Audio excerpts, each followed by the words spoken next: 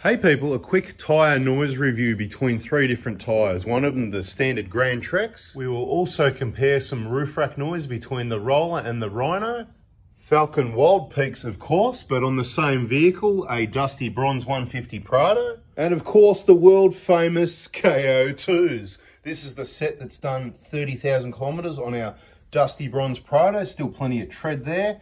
And let's get started and let you know which one's the noisiest and which one's the quietest and which one grips the best and which one slips in the wet. We've also got this set of Ko2s. This is the set that comes off the 120 Prado in pretty good condition. We've got an old ratty set as well, so we've got a lot of experience with Ko2s, 3 vehicles running them in general. Now looking at these Wild Peaks, I would not drive and review them based on this vehicle because it's a Hilux.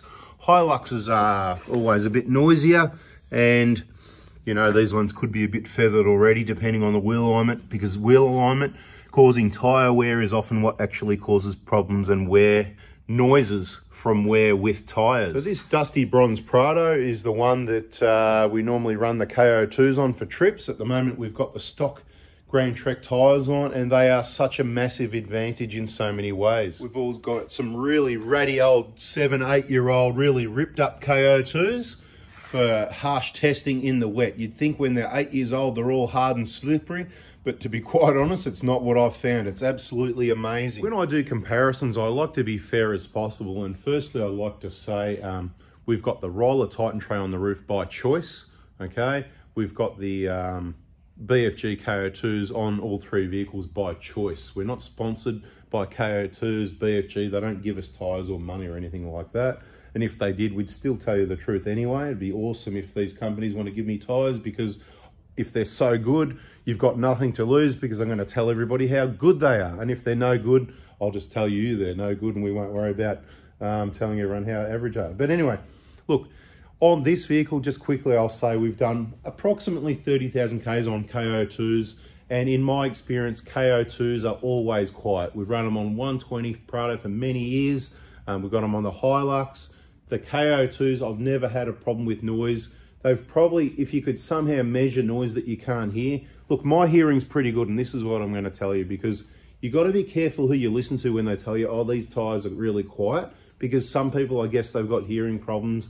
Perhaps, you know, like when you get older, you have problems with sight and hearing impairment, that sort of thing. So maybe they can't hear their noisy roof racks, or they can't hear their tyres. So just be careful about, you know, what you listen to from, there's hundreds and thousands of different people, and some people, a lot of people have got some hearing issues.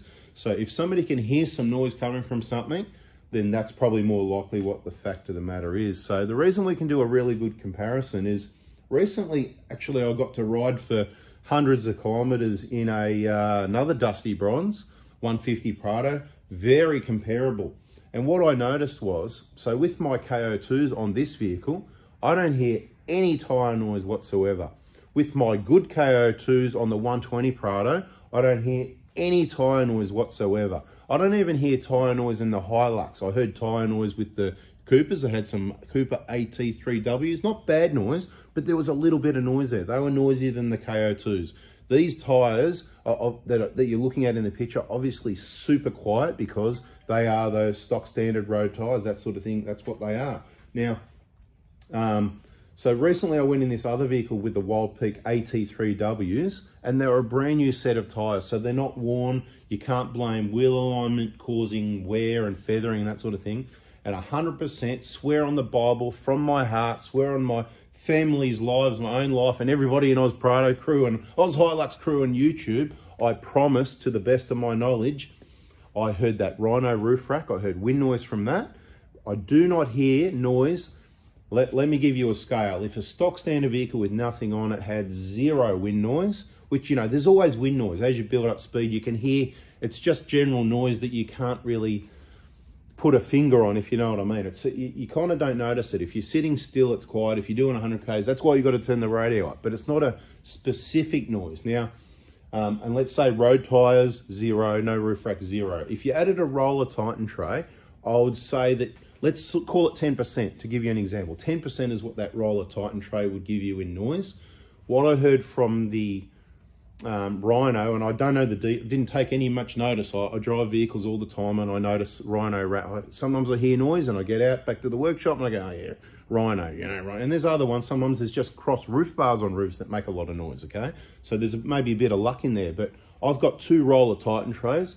One was mounted with a LAPX008, no noise. One's mounted with a LRS34. 2 of them were mounted like that, no noise. And now one's mounted with the ridge mount system, no noise, okay? So to the best of my knowledge, there's no noise. I'm gonna call it 10%. If I listen really hard, I could probably go, I reckon I can hear the fact that there's a roof rack on the roof, but there's no annoying noise that you would hear. If you try and listen to it, you might find something, go, yeah, I'm pretty sure my roof rack's still there, but you can hardly tell. Where with the RHINO, I'm gonna say this one, on the latest vehicle, the 2022-23 Dusty Bronze Prado, similar to this, fair comparison. I'm saying it's more like a 40%. I could actually hear, not a really bad, nasty, annoying wind noise, but I could hear some wind noise there enough to go, wow, there's a root. I just find that a little bit annoying. Okay, and the tires, the same thing. So the Wild Peaks, I don't know why. You know, they look to me like they'd be pretty quiet compared to a Ko2. But I heard, I'm not talking about bad tyre noise, like, oh, that's bad howling, bad mud tyres, worn tyres type noise, just a little bit of tyre noise there. So to give you a comparison, Ko2 in a brand new condition, or even up until 30,000 kilometres on this car, compared to Wild Peaks on the same sort of vehicle, so the same sort of sound insulation, to be fair as a fair test, and not just 5Ks, 10Ks, hundreds of kilometres on the highway. They're certainly both noisier. Now, I want to be really clear. I'm not picking on Wild Peaks. I'm not picking on RHINO. I should probably say I probably am picking on it because the engineer told me, I've told you this story before, that the roller Titan tray is stronger.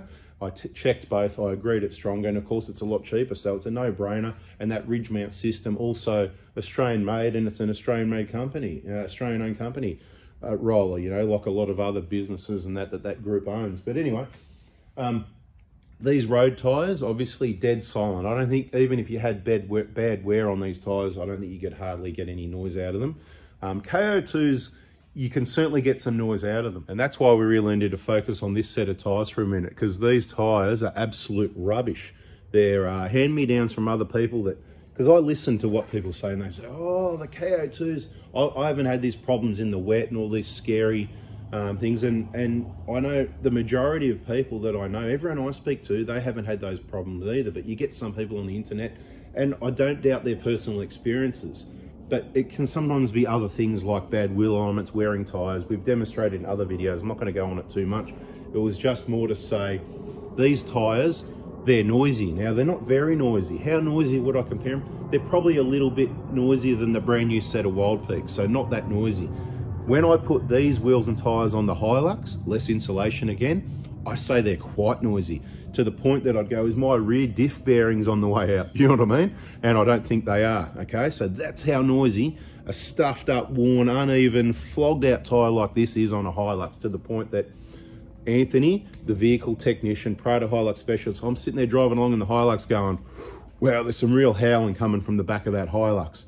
Then I put those road tyres on that are on the Prado 150 now, and it's all quiet, and I go, that's all those tyres. So that's how noisy they are.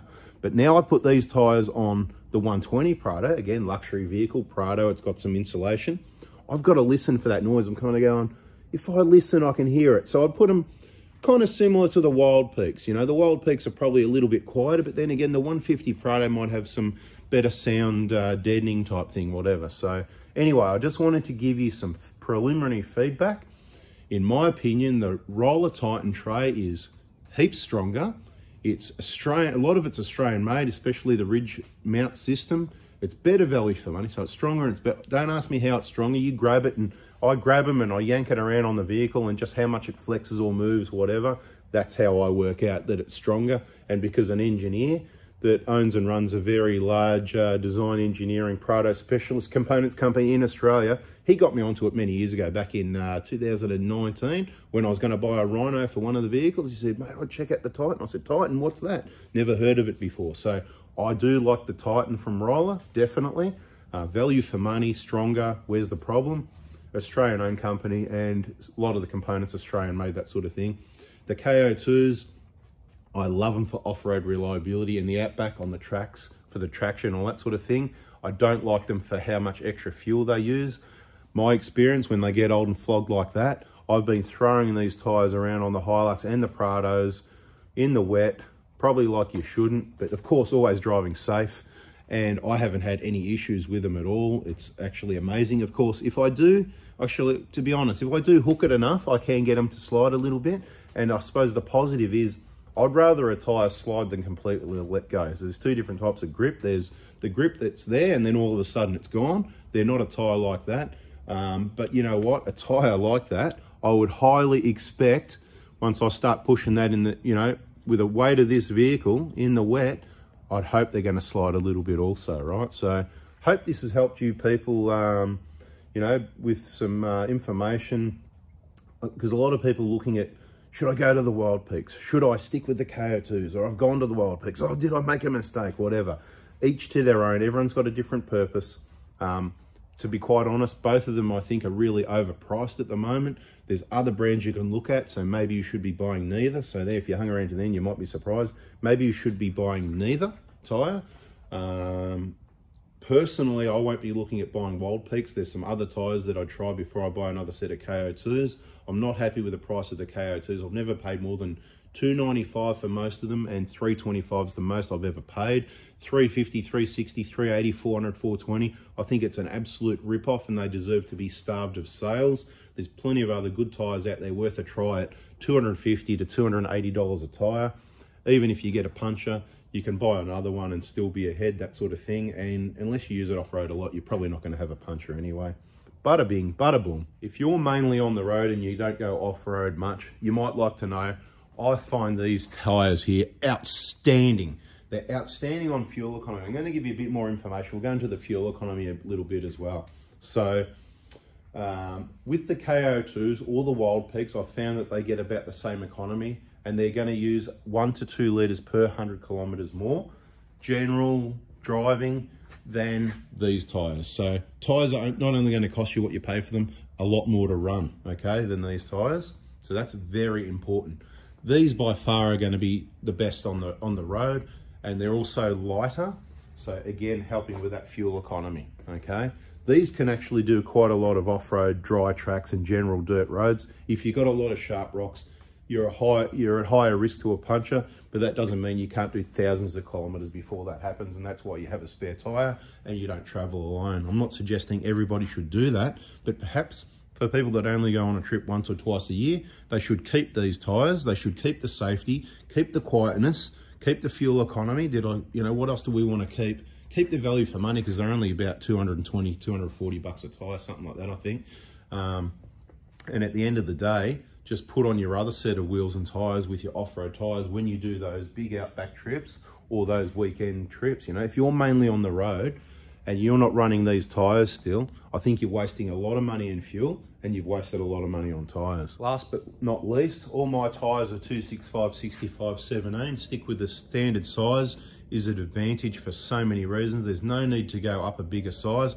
That's old news. That's what a lot of us used to do, and what some people still do, for a bit of extra clearance on the tracks. And what we've worked out is, you know what?